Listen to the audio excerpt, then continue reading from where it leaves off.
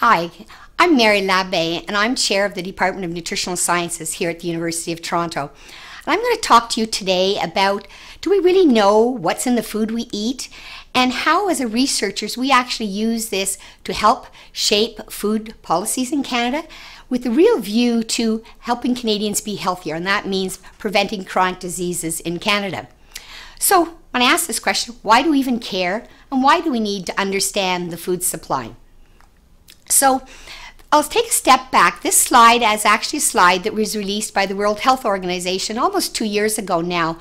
But what's important about this slide is if you look at this slide, you can see that the largest causes of death around the world are in these red bars, and that is non-communicable diseases. And the main risk factors for NCDs, we call them for short, are smoking. But fortunately now, very few Canadians are actually smoking. So the next biggest risk factor for chronic disease in Canada is unhealthy diets or physical activity. And I'm really going to focus on unhealthy diets. And you can see, not just in Canada, but around the world, these unhealthy diets are the biggest risk factor for chronic disease. And they're actually accounting for more than 70% of the deaths around the world. So, why else do we have to understand the food supply? If we're going to have food policies in Canada, we really need to understand the food supply. And I've shown you a number of documents. These are covers from a number of important government reports, but they're the strategy to get rid of trans fats in our food supply, to lower the sodium levels in our food, to develop guidance such as Canada's Food Guide, set up obesity strategies in the country. These are all very important strategies for healthy eating in Canada. But if we're going to talk about healthy eating, we have to understand what Canadians are eating.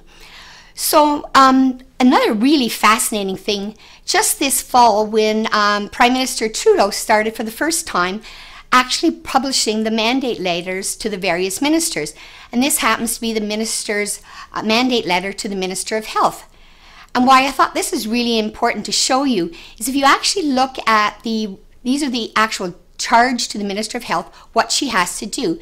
Minister Philpott actually, under her public health mandate, has a lot of important things. First one being increasing vaccination rates in the country, but the next ones are all dealing with healthy eating. So in other words, restricting the marketing of unhealthy foods to children, foods and beverages to children, toughening our regulations to eliminate trans fats and sodium in foods, and also improving information that we have on food labels, for example, around sugars.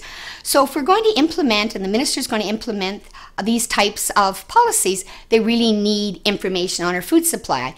And as researchers like myself at University of Toronto, we have a large food database, and we call it FLIP. And FLIP sounds like a great name, but in scientific terms, it actually stands for Food Label Information Program. And this is actually a massive database of about 26,000 foods. And the students and some dietitians that we hired went up and down every aisle of the 4 largest grocery store chains in Canada, and they collected every single food that has a nutrition facts table. And once we had those foods, we actually took pictures of every side of the food packages, and we built this massive database. And in that database, we have information, pictures on all the foods, so we can go back and look at them.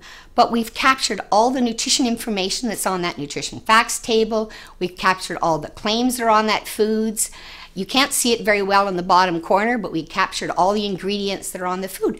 So now when you put all that information together, we have this phenomenal resource that we can do research to really understand the food supply and ask some of these questions that I posed to you at the beginning of my talk.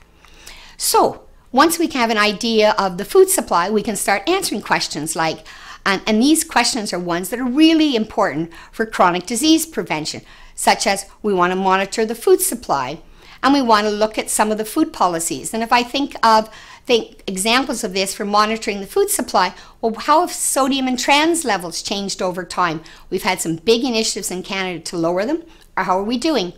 And then more recently, last year, there's been a great big debate as Health Canada announced it was changing our nutrition labels in Canada. Should we have a line for added sugars? Many Canadians have called for that, and we can have data to see what would happen.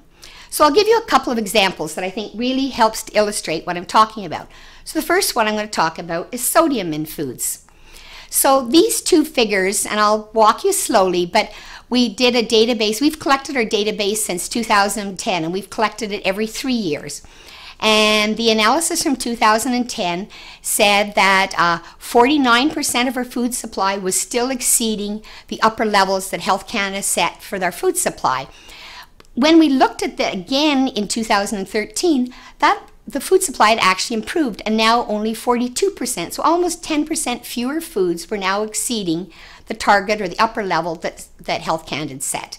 And now these three other colors, the yellow, the blue, and the black, if you focus just on the black one, this where they've set these interim targets along the way. And the black one is actually how many foods are setting the most stringent target that they've set for 2016. And you can see in that 3 years, the food supply has also improved. So from 29% meeting that final 2016 target in 2010 to now by 2013, 34% were meeting it. And we hope that when we look next year how they were doing in 2016, we'll see that this has continued to improve. That's how the whole food supply is doing. We also can look at individual foods.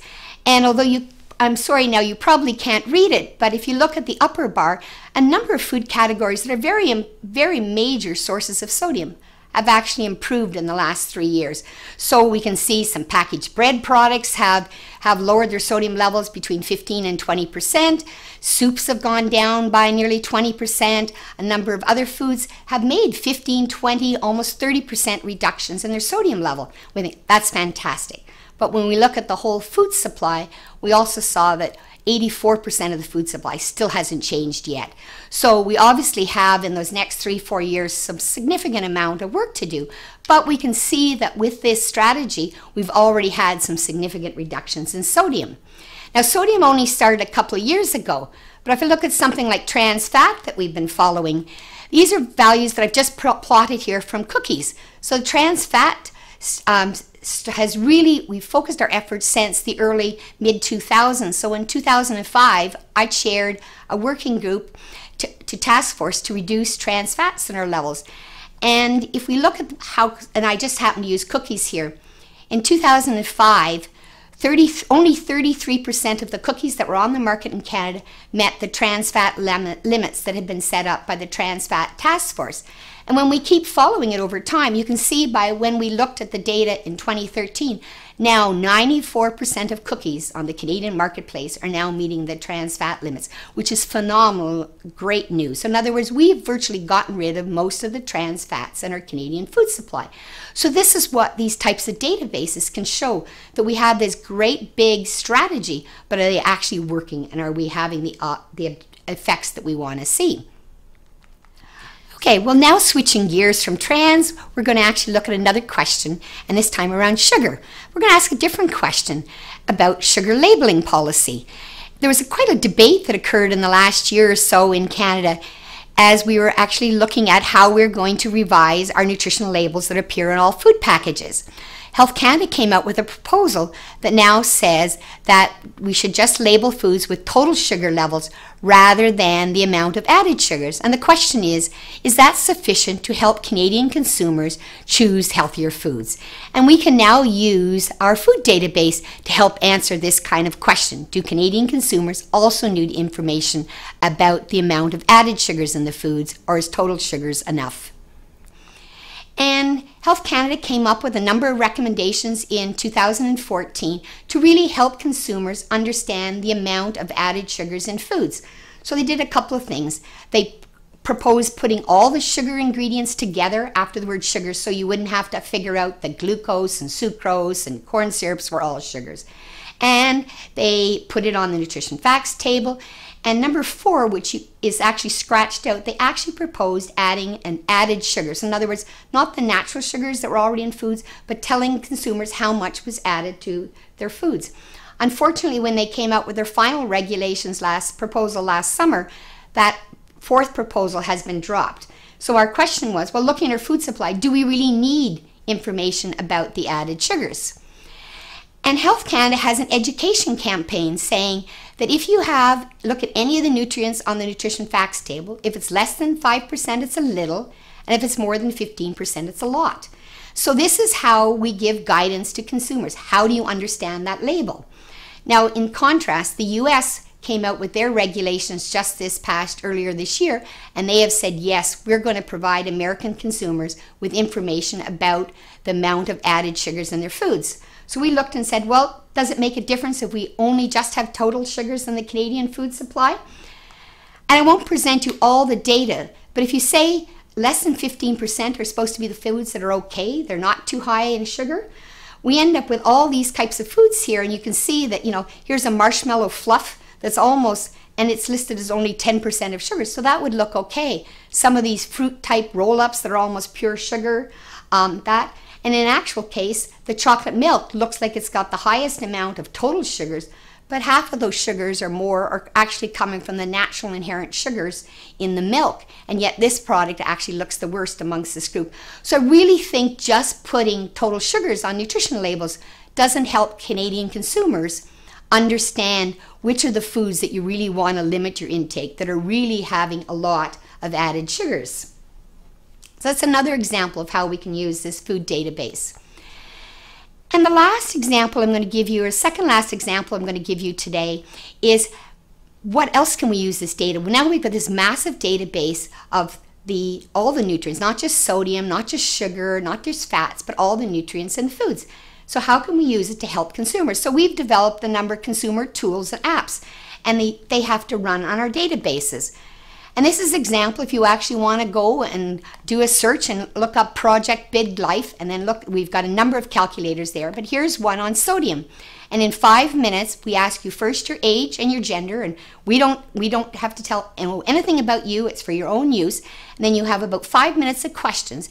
And using our big, massive database behind, we can then tell you, based on how you answer those 15 questions, how much sodium are you getting each day, relative to what the recommendations are. And here's someone who has almost double the amount of sodium that we should be, and that's probably very common in Canadians. And then not only does it tell them how much, it tells them where their main sources of sodium are coming from. And in this case, this individual, most of their sodium is coming from eating at restaurants or outside the home. So this is a really useful tool for consumers to be able to understand not only how too much sodium cannot be good for you, but then how you can actually do something to lower your sodium intakes. And we developed this app this website a couple of years ago.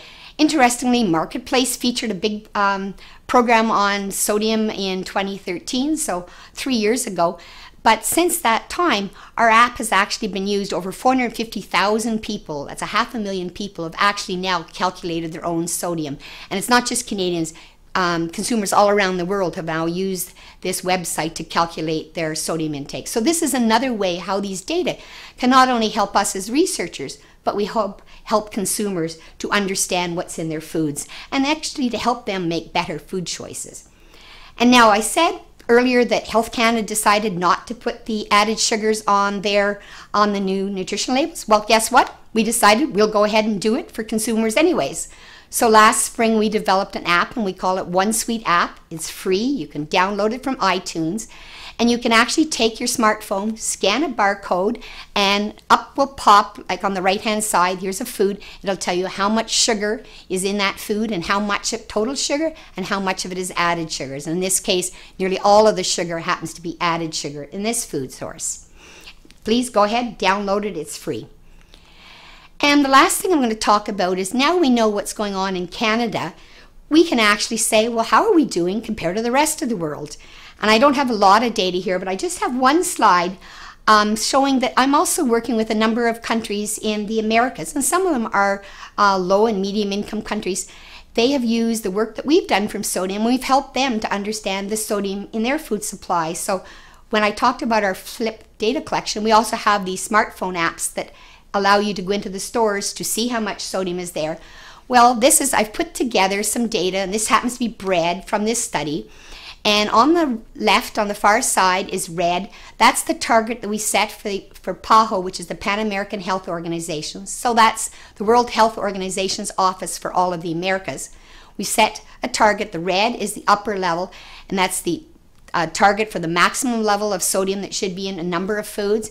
And then the yellow are the ideal target that we want to get to. And you can see that this happens to be about 8 countries that I've presented the data here. Most of the countries now have the average breads are below the targets that we're hoping they will meet by 2016. And a few of the countries are now reaching the yellow or the ideal targets. And you can see that, for example, Brazil is almost there now. So that says that using these types of databases, not only do we see how we're doing in Canada, we can use these tools to see how we're doing in other countries around the world and compare how we're doing with them. So that's the end of my brief talk about why databases are important. I'd like to thank and acknowledge that we've received a lot of funds from a number of research granting agencies. I have a great research team of graduate students they've done all the work, and I just get to talk to you about it today, and a number of research collaborators here at the University of Toronto and in many other universities around the world. So thank you very much. I hope you enjoyed my talk today.